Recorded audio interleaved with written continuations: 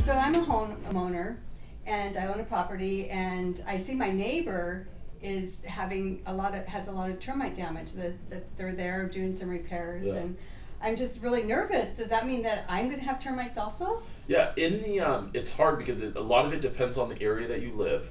And so if you're in an area that's got a bunch of older trees, like I was saying earlier, then yes, you might want to have an inspector come out and at least take a look. And call the company. I just want you guys to look for termites.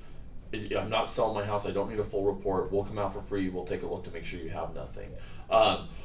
What's really nice is the chemical in the past used to be like they put a barrier around the neighbor's house, and the termites that were at your neighbor's house could literally just, now they're going to come to your house because your neighbor has a barrier.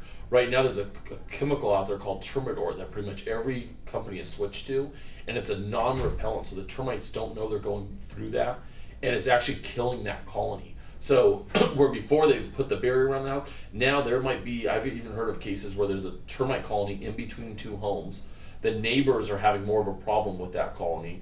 They call a company out, the company sprays termite down, and now it's treated both homes.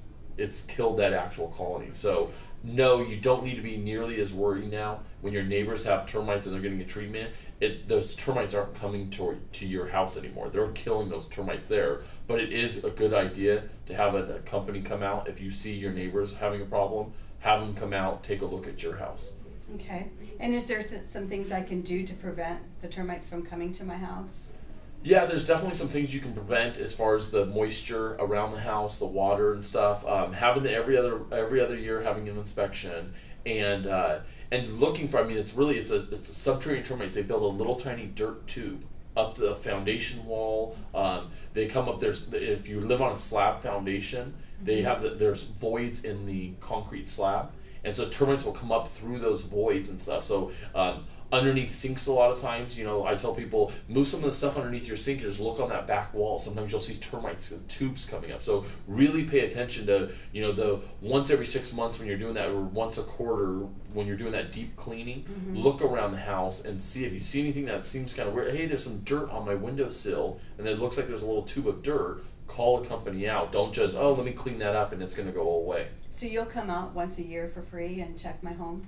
Yeah, so it's basically if someone calls our company, and most companies will do that, and just say, I don't need a full inspection, my neighbors, we have termite problems, my neighbors have them, can you guys come out and just look? It's a limited report, we'll come out and just make sure you guys don't have termites.